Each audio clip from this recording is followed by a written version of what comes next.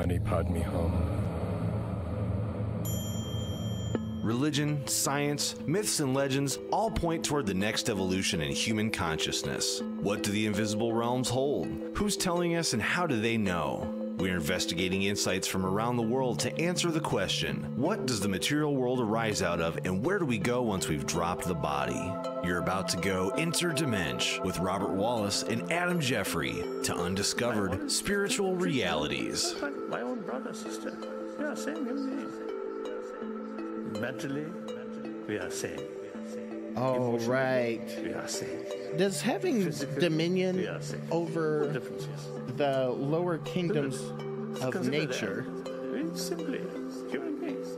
mean we have the right to kill insects or any other animal because we're afraid of them? Adam? Well, it doesn't look like we have Adam on the line right now.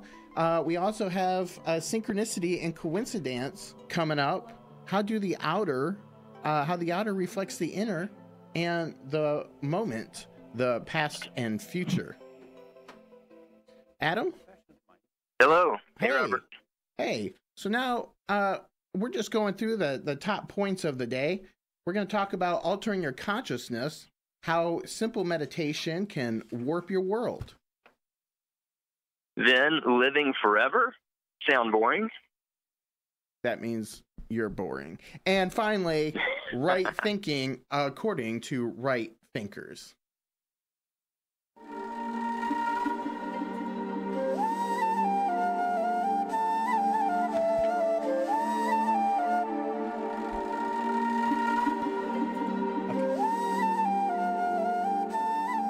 All right, and welcome back to Spiritual Realities. This is Robert Wallace. We have Adam Jeffrey in the line because he's unable to personally partake in the festivities here, as he is on site in his living room. Adam, Indeed. we had a nice Hello. We had a nice little chat this weekend when we were at the Smoky Mountains, and We did. That was great to get to see you out there. What a happy coincidence! Absolutely. So It was a beautiful coincidence. yes. So today we're going to be talking about some things which I feel like are partly inspired by the events that took place out there. And right off the bat, I'm thinking about the ladybugs, which did not die in my windowsill because I set them free. Adam, how small? That's awesome. How small of a life is too small of a life to care about? Well, you're asking this question of a vegan, of a guy and his family who have been passionately committed to veganism for about a decade now. So we believe that all life forms are sacred and precious. I love it. Yeah, that every sentient being matters, and every living soul is important to God, and so every living soul is important to us. That's right, and that's how I feel. I was actually just talking to Delois before we went on here, who's the producer. She's standing by. Delois? Hello there, Robert and Adam. Hello, Delois. Hello there. And we were talking about, animals like ladybugs or spiders, for instance. And, it's pretty common for people to see them, to want to smash them dead. I don't feel like that's right. And it reminds me of the story of the little girl who goes along the coastal shore and she's seeing all the starfish and she's picking them up, throwing them back in. And mother says, most of those are going to die. And so she says, but for that one that I just threw in, it made a world of difference. And for this one, it makes a world of difference. And for this one. And as I was letting those ladybugs out of that glass door, I was thinking about all the massive communities that would exponentially come off of that one ladybug whose life was saved. Wow. I think about it as sort of a speciesist sort of prejudice. When we look at a bug and we determine that it's 8 legs or 8 eyeballs or 6 legs or whatever the case is, makes it undeserving of life. It makes it somehow inferior. in spite of the fact that it's a manifestation of ideas and qualities of God, Dolores says her opinion will never change. A bug in her presence is a dead bug, guaranteed. Yes, Adam. If I see a bug that's in my house, I am likely to kill it. And if it's too big, I will get my mom to kill it for me. She does it every time. See, I can't help but think about maybe an intermediary life. Let's say, okay, I die and I've got a little bit of karma from bug smashing, and now I got to come back as a bug for just a day or two so I can be smashed by, Delois's progeny or whatever. And I'm thinking, do I want to be smashed, or do I want the giant to let down his giant finger and let me crawl up on it and then let me into the sky? There you go. And there's the golden rule: do unto others as you would have them do unto you. And here's the interesting thing about that. I've always found this interesting, that in the biblical language, wherever it happens, whether it's there where it says do unto others as you would have them do unto you, or whether it's when you hear you shall not kill in the Ten Commandments, there's no specification that this has to be humans that we're talking about. Do not kill. It doesn't say do not kill humans. Right. It says do not kill. And it doesn't say do unto other humans as you would have them do unto you. It says do unto others. So it's not specific about the living being that we're talking about here. So I would agree with what you're saying, Robert. It's like, if you were in the position of the bug, how would you want the giant to treat you? I mean, God's a giant to us. I mean, he could smash us out just by forgetting us. This is true. It's true. If it makes it feel any better, my roommate saved about 5 bugs in our roommate suite. Okay. I like that. I was like, come on, Lauren, help it get out the house. There you go. I have to admit that in my journey, I have had to overcome a pretty intense fear of spiders, arachnophobia. Fear of spiders? Fear of spiders, yes. Oh. I have struggled with arachnophobia for most of my life. And even to this day, I sometimes will look at them and start to feel fear, and I have to kind of stop myself and take a deep breath and say, this is not rational. There's no reason for me to be afraid of that spider. I mean, even if it's poisonous, and it's over there and I'm here, take a deep breath, and at that point I get a container and put the spider into the container and carry it outside. That's right. Mm-hmm. Or just simply walk away from where it is if it's not affecting me. Were you traumatized by spiders? I don't have any specific memory of being traumatized by them. But I honestly don't know where that comes from. At this point in my journey, I just think of it as an irrational fear that I've had to learn to overcome and let go of. Good for you. Good for you. Yeah, I have a little. I have a plastic cup at home. I've written the Bug Cup 3000, and that quote you just pointed out, "Thou shalt not kill," written upon it. Right. There you go. I mean, and even if a bug is biting me, I really try hard just to blow it off and not kill it dead, because it's doing what bugs do. Wow. And I'm not like some extreme Buddhist or anything, but I just can't help but think, we wield so much power, and we just think of it nothing to black out a piece of life, out of whim or out of convenience. And I think, man, we can't operate life that way. Right. And, the thing is, we are humans are very anthropocentric. We're very focused, typically, societally. The fact that most people in our society do eat meat. They do eat animals, and they don't think much of it. I mean, it's the way that I was brought up, and most of the people that I know were brought up. And even just a little over a decade ago, I was a guy going, I'll never stop eating meat. I'll never stop eating animals. And that's been a pretty significant journey for me to go from the guy who said, I will never stop eating meat, to becoming a guy who's so passionate about it that my family and I now co-own a vegan restaurant here in Memphis. Mhm. And what's really cool is to not only see my own journey in that, but one of the cool things about having this place here in Memphis is that we have had so many amazing conversations with people on similar journeys. And one guy always comes to mind with this particular topic. He's about a 6'5", 250-pound muscle dude that comes into the restaurant. I won't say his name, but he's a great guy, really nice guy. But his journey started in veganism because of the health issues. He wanted to lower his cholesterol and become healthier.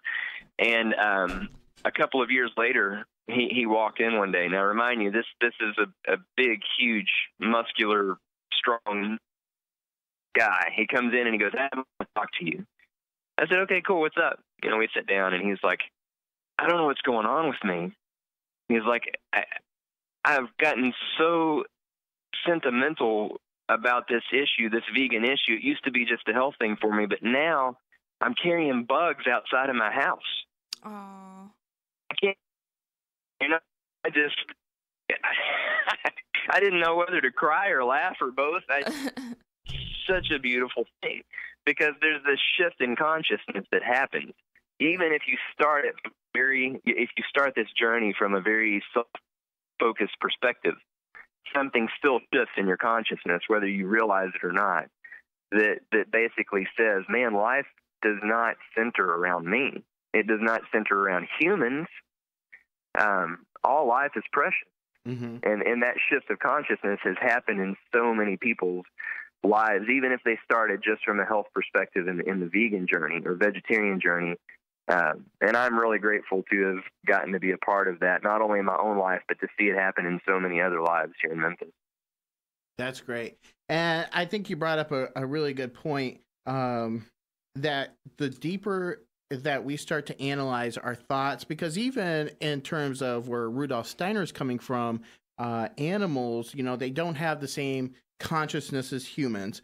And they are really like a bird is an idea of man. And because of the harmonic forces that make up materiality, it's crystallized into this form that we see as a bird. And, you know, and along them lines, I should also point out that if you've ever stopped and listened to the chirping of birds and actually paid attention to what you're thinking and feeling at the same time, you'll see a correlation between happy thoughts and happy bird chirps, and sort of a foreboding sort of chirp that comes from a bird when we're thinking creeping thoughts, not pure thoughts. It's almost like being in a movie, and all of a sudden the scene changes and the background noise changes, and it's these birds.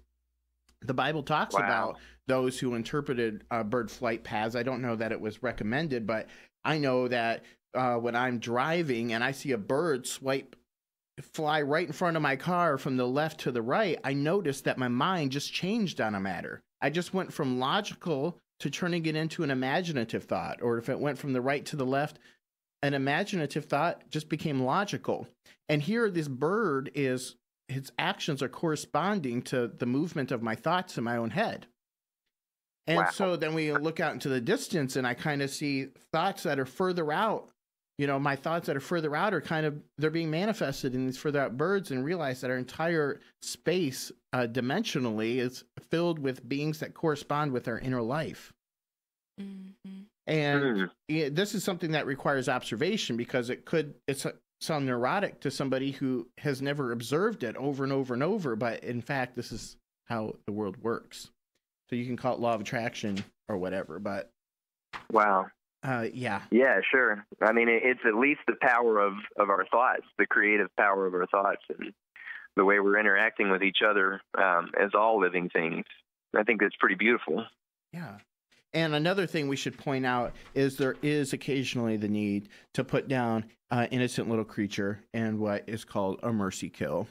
For instance, I walked down my driveway and I noticed there was a bug. I looked back, I realized it just stepped on half of it. Aww. Its leg is damaged, and I'm not going to, or its wing is damaged. I know what's going to happen. This thing isn't going to get around. It's going to go find a corner, and it's eventually going to have to die out of starvation. So you got to make hard decisions too, you know? You got to give it a real quick snap.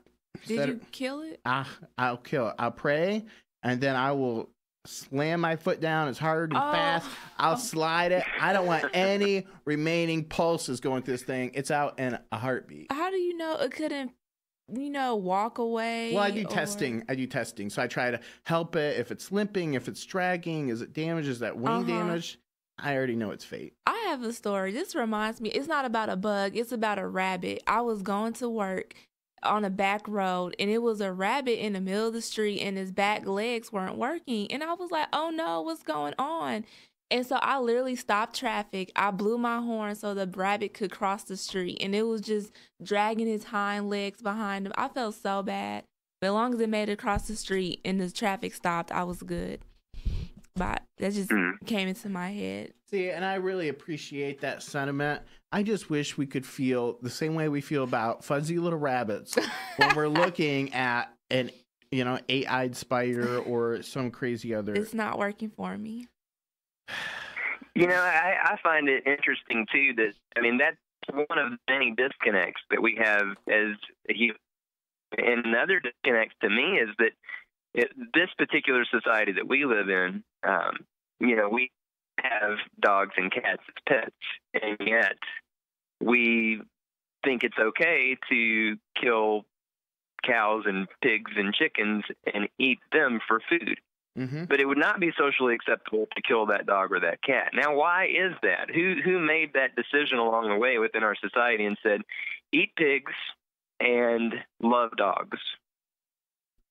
It's a prejudice. Yeah, I think because, dogs are men's best friend, but in some countries they do eat dogs. And I think either it was Singapore or North Korea, they had like a dog festival where they would breed dogs and kill them for their meat, but they try to ban it.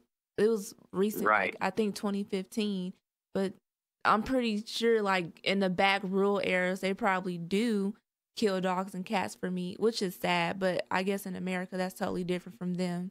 We have a more centralized location for our protein, as I should say. But. And, I think whatever, it's cute and fuzzy, so we allow ourselves to become sympathetic emotionally to its sufferings, to its cries or whatever.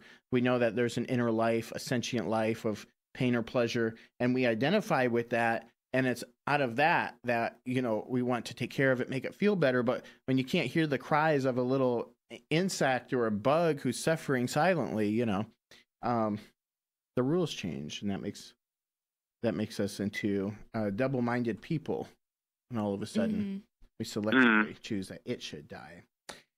All right. I think that I think if I could add one more thing to this topic before we move on, I think that one thing that has happened over the years is we have this idea of what dominion actually means has morphed so much from when it was first spoken biblically. I believe that the original Hebrew idea and the various biblical models for dominion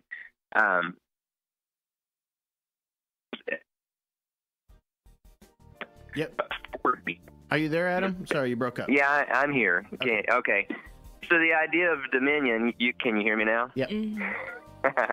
The idea of dominion can also be one of relationship, as in one who is in authority over the other, in a loving authority, though, not in a, you're here for me to kill and abuse and use, but rather as a parent is to a child. I'm here to lovingly guide you and give you direction and help you and to watch over you. That is a form of dominion, but this word dominion has morphed into something that we go, we wouldn't say the word dominion when it comes to our children. Oh, no. We're not in dominion over our children. But, even the idea of authority sometimes has a very negative connotation to it. So these words carry these negative connotations, and I think that it's because of the horrific things that have happened over the years, the atrocities that have happened when even humans enslave other humans. That unfortunately only happened a couple of 100 years ago. And since that time we have evolved and learned, of course, that was horrific and that was wrong. But I think that even a degree of that needs to come into play with animals and maybe even insects. This idea that that dominion doesn't mean they are here for us to use and abuse and kill for our own selfish pleasure. But these are our friends. These are our we are in relationship with them, and we are here to help them and guide them and to keep and observe and guard them in a mutual loving relationship. And I think it's important to remember, too, just because we have dominion over them, like you said, it doesn't mean that we're simply endowed with the power to choose whether or not they live or die, but that we have a responsibility over them, maybe like a parent. You know, we are their caretaker. That. We're their, you know, we get the executive say. So if anybody in that little bug's life should have compassion and understanding for it, it should be those that have dominion over it. So anyway, right. That's a great point. Yep. I love that. Adam, you know, a while ago you introduced me to a fun little term you call COINCI-DANCE. Normally I prefer synchronicity versus coincidence, but I think COINCI-DANCE tells the same story there. And it just reminds us how everything is working together behind the scenes when we're thinking thoughts. I mean, in terms of the law of attraction, which most people who's listening knows what the law of attraction is, it says whatever you think about, you bring about. What your thoughts are always on, that's what's going to manifest. Ask, believe, and receive. Okay? So when things are coming in and they're matching your inner thought life, now I know what you're thinking. Oh, you know, my Google does that too, and Alexa and Siri, and they're always bringing up stuff, whatever I'm thinking about. Well, yeah, that's stuff you're talking about.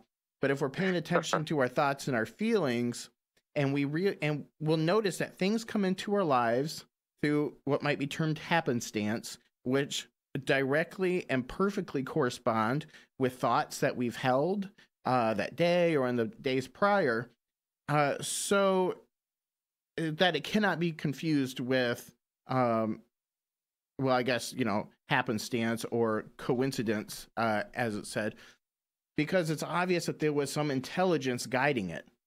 So you could say it's a frequency guiding it. It's because it's a law.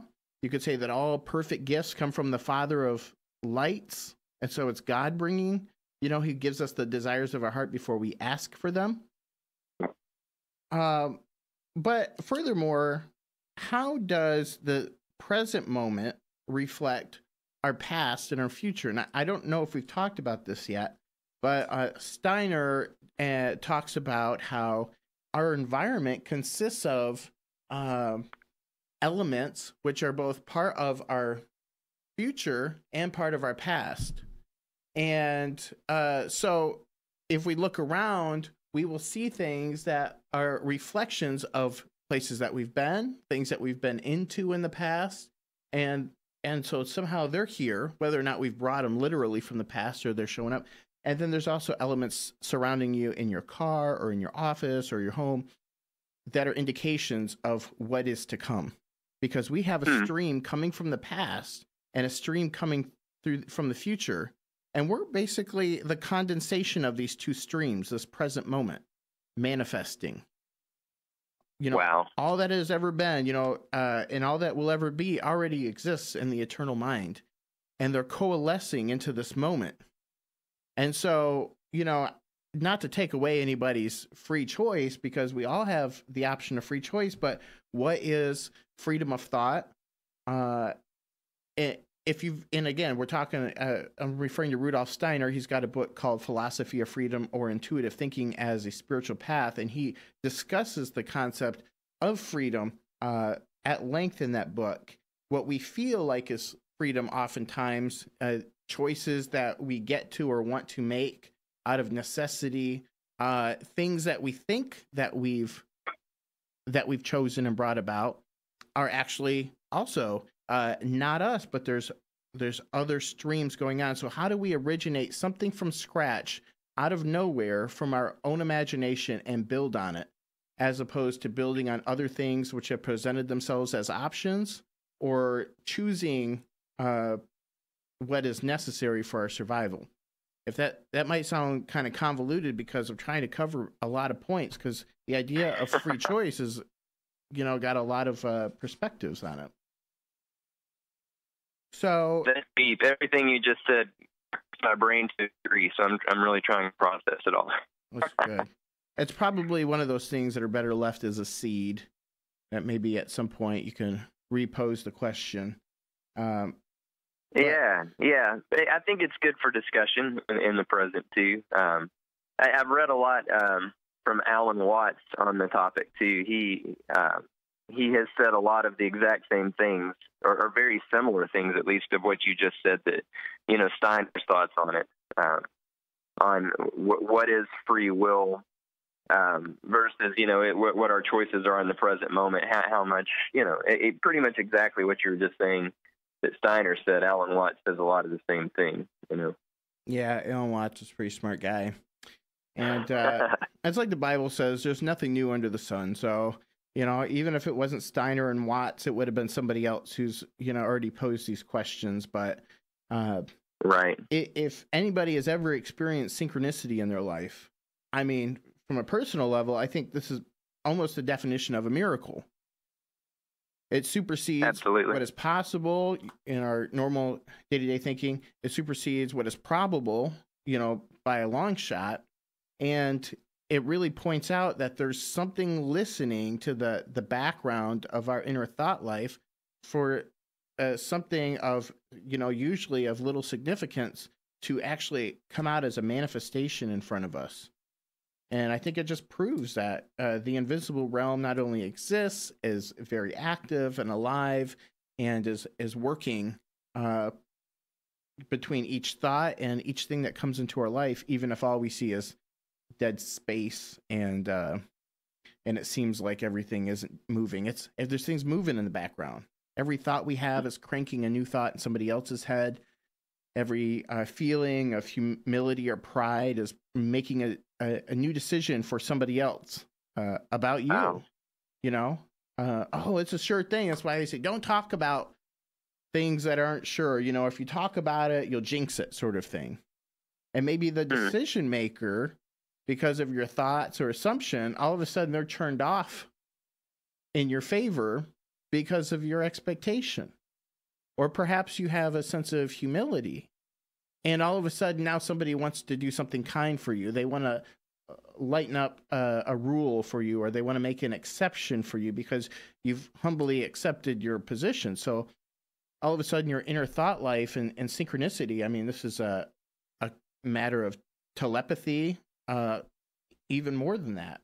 Our relationships with other people, the way we feel about people when we get close to them. Does somebody give you a good vibe or a bad vibe? Hey, look, God, but I don't trust them. Well, what's happening in the inner thought life? They're not just attracting other feelings out of people. They're attracting their next circumstance, or attracting the success or failure of their whatever they're doing. Thought is really the fulcrum that everything hinges on. Absolutely. And more than that, I think, take it a step further, as Steiner and others point out, thoughts are basically the most powerful faculty that you have available to you. More than what you can do with your hands is what you're capable of bringing about through your thinking. I think Thoreau and Anderson, they come to mind as well. If you've read much of what they had to say, but both of them said the same thing. Who's that? That thought has more power than anything that we can do with our hands. Yeah, pretty much exactly again what you just said. That thought is the greatest power that we have. And I think also of the impersonal life, which we talked about. I remember in the impersonal life, he says, to think is to create. As you think in your heart, so it is with you. Mm-hmm. And he talks about this idea of giving certain thoughts power and releasing other thoughts, and how important that is.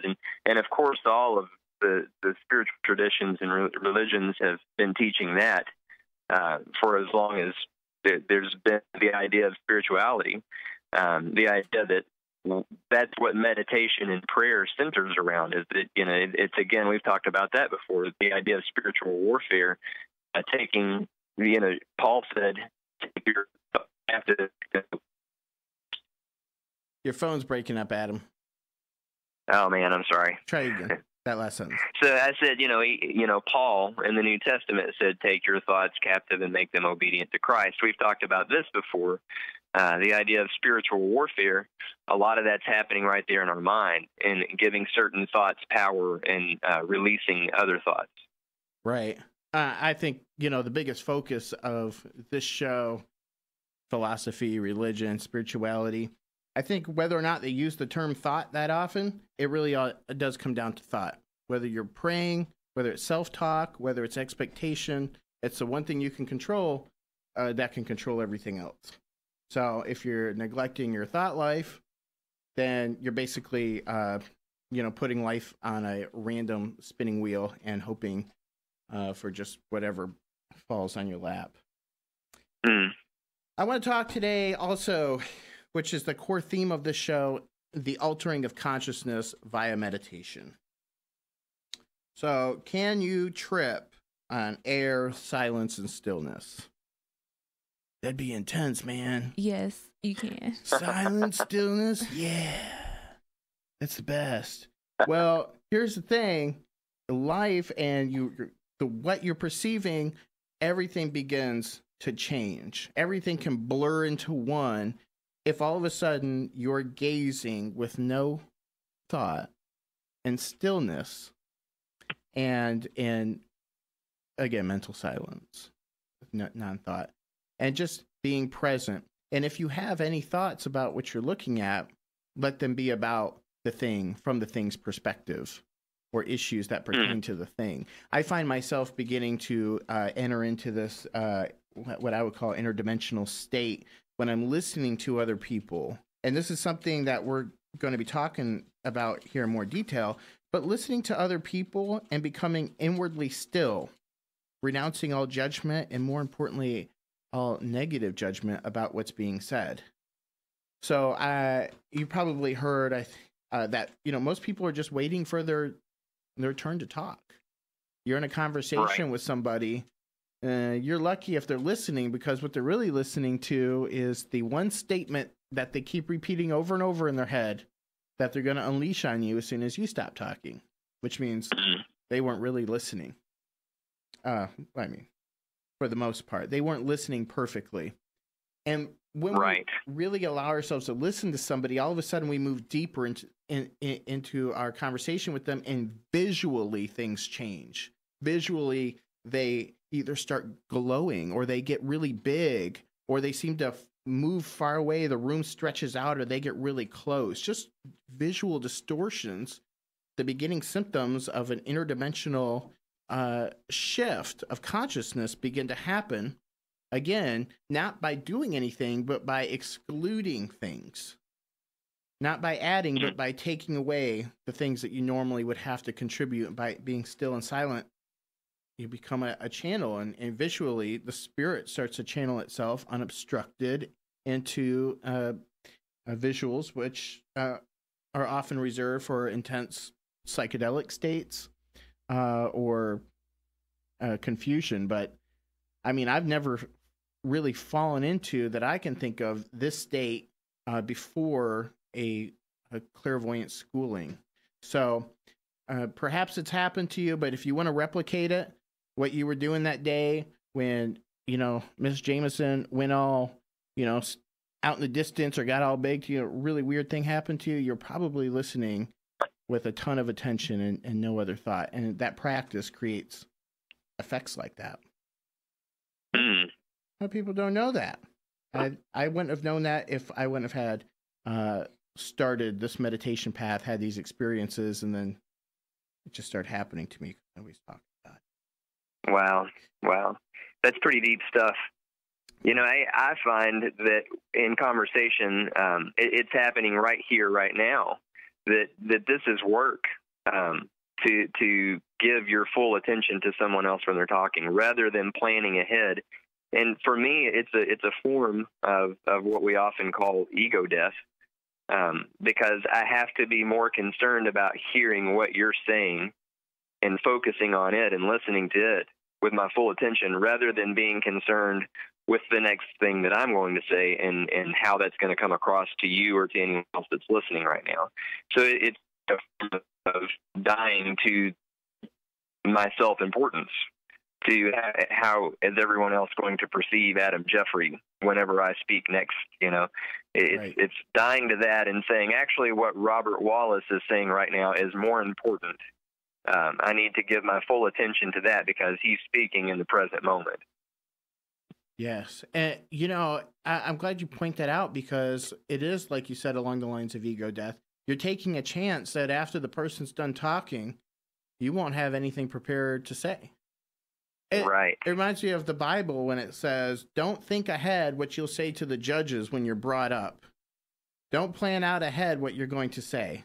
Let the Spirit come out of you. Now, this isn't the same as, end times, being brought before the judges sort of thing. But it's the same thing in terms of, relying on the Spirit to succinctly put everything together in your head to give you a thought that you can share that's meaningful and appropriate when it's time. And that's kind of what, makes this show or, something like this kind of difficult at times, because, we have the amount of time where we're speaking and we're live right now. And if we don't have ideas ready to talk about, we could end up off in our imaginations spinning our wheels. Could you imagine that? So then there's kind of the necessity to have sort of things kind of lined up. So a pre-planning action is taking place to make this happen. So there's something else to talk about next. And so I think there's a place for a jumping off point when it comes to bringing ideas to the table, but then letting yourself speak inspired by the subject after that. So it's one thing to introduce an idea, and it's another thing to read the entire time versus sharing whatever that has provoked in your head. The next jumping off point. Uh-huh. Oh, sorry, I just wanted to say that one thing that I love about this show is Christy and I were just talking about maybe talking. I have no idea. Oh, say that again. We had a little breakup again. So. Oh, okay, sorry. So just this morning, and this is synchronicity and coincidence here playing out. That's part of what I love about this show, is that just this morning, Christy and I were talking, and she said, "What are you guys going to be talking about today?" And I said, well, honestly, I have no idea. That is the fun part of it for me, is that usually you give me the talking points and where we're going to jump off just a few minutes before we go on. And I love that, because then it's more spontaneous and there is this level of ego death. I have nothing prepared to bring to the table. So I get to do a whole lot of listening and then allow the coincidence to. Yes, and that's funny that you bring that up, because another thing that comes to mind is lately, when I listen to the sermons from some of my favorite preachers, or some of the other programs that are happening, even on the same day, that are being talked about all over in churches or organizations as we speak. And I noticed this as a regular church parishioner too. I'd go to one church, and coincidentally or synchronistically, somebody else at another church would be talking on almost the exact same topic. And wow. This one, they're over here, and these guys are over here. And so what is this correspondence? How is it that everybody's kind of on the same page? And I think it's the Spirit bringing up the message to the churches. So as long as, whoever is speaking is open to modifying their topic, or to allowing whatever really comes into their head to come out constructively, at the end of the day, we're going to find a lot of us were talking on the same themes. And yet we weren't communicating, but the Spirit was coordinating the whole thing in the background. And that is so amazing. It is. And so I'm thinking, is this an, astrological, zodiac? I can't say that right now. There's zodiacal. Sure, I'll take that as best. What are the forces that are pushing down the themes on us? Like I can think I've originated something, but I haven't originated anything. These ideas that I've settled with, things that appeal.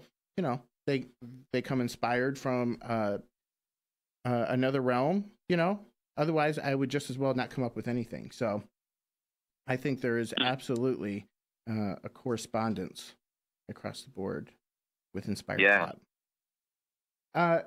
Adam, people talk about living forever being unappealing. I think a lot of people who aren't particularly spiritual or religious think that the idea of living forever in heaven and hell, or hell, I mean, obviously nobody wants to live forever in hell, but we've talked about that.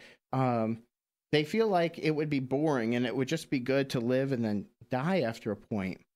But what are we worrying about is going to happen if we live forever? I think people think about their lives with the struggles and with the pains in a constant rhythm, never-ending problems. But the trials and the tribulations of this life are very finite. And then in heaven, we'll have challenges, but then there's a bliss. So how can we think about eternal life in a way that doesn't sound like it's going to be problematic later on? Like we'll get bored. Mm-hmm. I think people naturally want to live. So, I mean, I think it's natural to be, happy because you're alive. But then there's some people who are not happy in their lives. That's a good point. So how do they find what would make them want to live forever? Mm-hmm. Would they want to continue in a miserable existence? Or, what could give them bliss for eternity?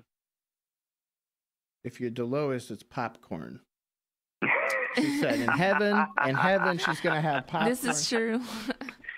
But in reality, I think there's a spiritual communion with all the other beings of the universe that we meld into so that we share a universal life. I'm sorry. And you're talking about what motivates you to live longer or to have an eternity? Oh, we're talking about what would make somebody think that living forever would be boring. And I don't know what it is. I don't even know why I'm bringing it up. Maybe but I feel society will make you think it will be boring. Society, exactly. Yeah. Society has really embraced death. They've embraced the skull. They've embraced YOLO. They've embraced, have your fun. You only live once. Mm-hmm. Right. Yeah. I think that part of what happens in society too is that so many churches come across as boring to people. I hear this in conversations a lot. People are like, man, if heaven is like church, that's boring. I don't necessarily want to spend eternity there, standing around and just saying the same little thing over and over again, or singing the same song over and over again, or listening to the same monotone, boring thing. And so they, in their mind, they've had what they call boring experience here, and their idea is that's the way it's going to be in heaven. And so they think, well, heaven is eternally boring. Yeah, exactly. And, and it really comes down to a personal relationship with the information. Like if I read the Bible, or if I read a Rudolf Steiner book, and I'm like, it's exhilarating for me, and somebody else reads it, and I say, oh, that's dry and boring, our relationship to that information makes a world of difference. An engineer reads, some engineering instructions and is excited about the new technologies or something that they're going to use, and somebody else looks at it and finds it boring. So really, it comes down to our own personal relationship to the spiritual content as to whether or not we're going to take something from it. Even the Bible talks about how, God can use the ignorant. He can use the simple to teach. So it doesn't even have anything to do with us as people, whether or not the content is of value. It has to do with the listeners who are capable of making use of it. Sometimes we hear good advice, and yet, we're dead to it, or it doesn't resonate at all. It doesn't mean anything to us. and somebody else is inspired by it. Right. So, yeah, we have individual responsibility to think deeply on what we're hearing or reading and making use of it, finding a useful connection. Right thinking, according to right thinkers. Who dares tell me what is right thinking? Who's that right thinker? I'm going to tell you. That's Rudolf Steiner, my favorite guy. And if you don't know anything about him, he has 350 books that will tell you. And he gives very concise instruction on entering into spiritual dimensions based on his personal experiences. And the development of the chakras is core to his teaching.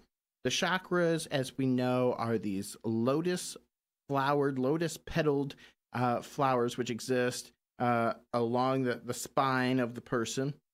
And these are called lotuses, even though they're not technically flowers. They look like spinning pinwheels. And depending on which chakra you're talking about, they have so many petals on them. So your ajna, or your third eye chakra, has 2 petals on it.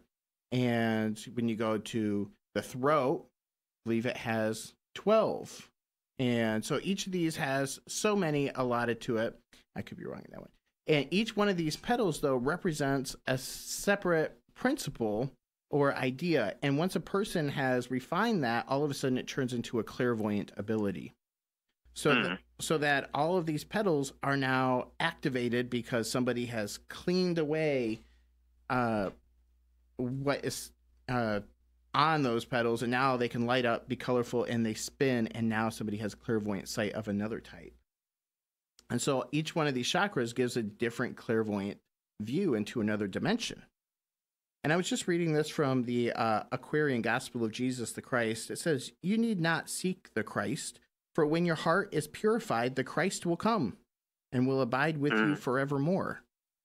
So I think a lot of our struggles is trying to build up something instead of removed the nuisance or the noise that we've put there, which is getting in the way of what God has already created, which is already there. That's perfectly in line with when Jesus says in the Beatitudes, "Blessed are the pure in heart, for they will see God." That immediately came to my mind. The idea that it's the purity of heart that allows us to see God. Yes, exactly. And the glass is obscured by all of our random thinking. Steiner says, "Be aware of your thoughts. Think only meaningful thoughts. Gradually learn to separate in your thoughts the essential from the non-essential, the eternal from the transitory, the truth from mere opinion." I think taking up a meaningful thought life is exciting. At first, it seems senseless because your thoughts seem arbitrarily brought to you by circumstances. It makes you feel good, or perhaps you want to go to the refrigerator, so you say, "I'm going to go to the refrigerator," and walk into the fridge, and then you get your thing, you sit back down, and you're back in front of the TV. But in reality, it's an opportunity to teach yourself and to unfurl the thoughts that you're having, because there's lessons in there. There's logic. Just by explaining out an idea to yourself, you can actually learn new things by thinking. And I think we think it has to come from outside, but if we are willing to really break down our own thoughts and think rationally with them, then we're going to come up with brand new inspired thought. And isn't that how life works? So to say there isn't value in picking up your thoughts and, going through them piece by piece, I think it misses the oil field right under our own feet. Beautiful. So these ideas of right thinking that Steiner brings up are all designed to help somebody become more clairvoyant. And so you think that it doesn't matter if you're aware of your thoughts or if your thoughts are meaningful or not. But if you keep that in and you make that a paramount importance, then all of a sudden you're going to have spiritual dimensions start to appear. Lights and things start to appear in your vision that will seem like hallucinations to the people around you. Adam, everybody lives, everybody dies. Where are the dead right now? Where are they? Are they watching us? Are they busy with other chores? I was just reading something online, and it was a quote from Steiner, and he was talking about, when the dead die, they're a lot closer to us than we realize. And some would even say closer to us than when we are alive. And I think it's important to put ourselves in that position to think about what it would be like to be on the other side, seeing this world that can't see you, knocking on your loved one's, door on their mind, standing next to them. It's like the movie Ghost, they're with you, but if you only knew to intuit or to believe their presence, you might actually bring joy to both of you, because it's painful for those on the other side to watch those who are living suffer, feeling like the other person's gone when they're standing right there, trying to tell you that this life isn't the end, that consciousness continues after you die. Right. And in our reflections on the subject, it is important to contemplate death, because it's going to happen. And there's a lot that we can prepare for that stage in our existence in this body that we can't prepare after we've died, which is why people on the other side are so eager to get bodies and to come back and to do the things that they could only do with the five senses and with a body brain and all of this. And if we educate, or if we inform our readings, while we're studying our spiritual text, we kind of read it in the light of that, I think we'll find more significance and deeper meanings in the process, in what's explained about the afterlife.